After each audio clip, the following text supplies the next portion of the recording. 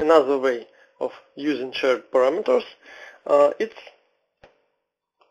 a grid.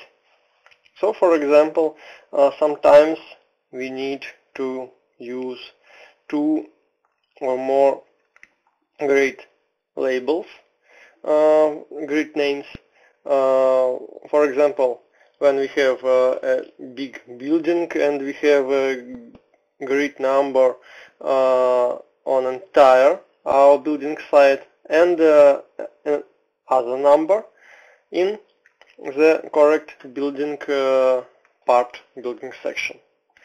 So if you want to do this, or maybe you can add the same grid numbers, for example, using this way. You need to fix your grid.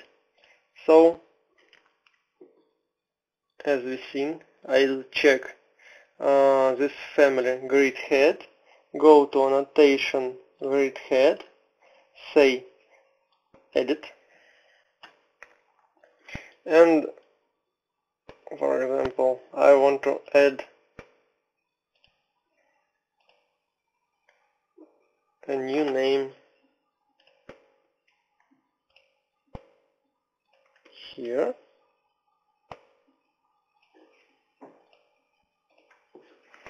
So I create a label, place, but say add a parameter, shared, and edit.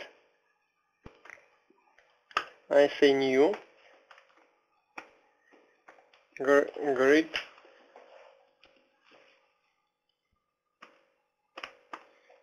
second number.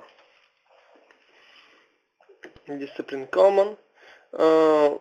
Type, it's if you know that you will be use just number, it's number, or it's text. I use text. Alright, okay, and sorry, and I created this parameter, and now I need to select it, press OK, and add it to my grid. For example, B, это будет, this will be any letter.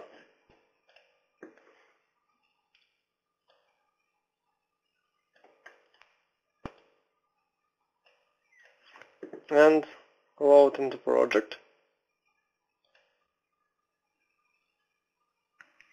Override. And now I just loaded my tag,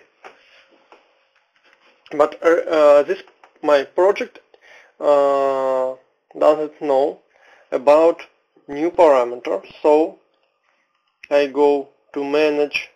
But now I have I created my shared parameter, so I don't need to go to shared. I just go to project parameter and add this shared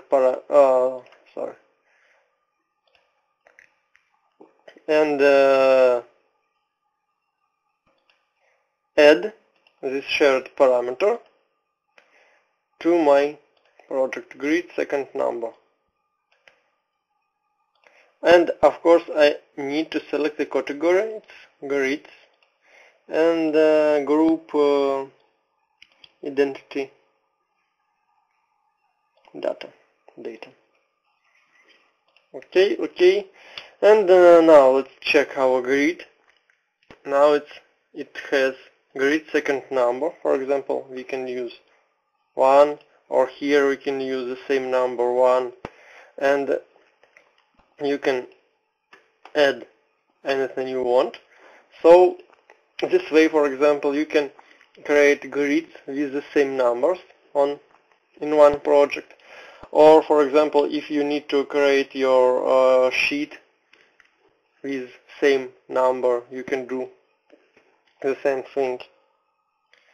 So there are many different ways to use these shared parameters.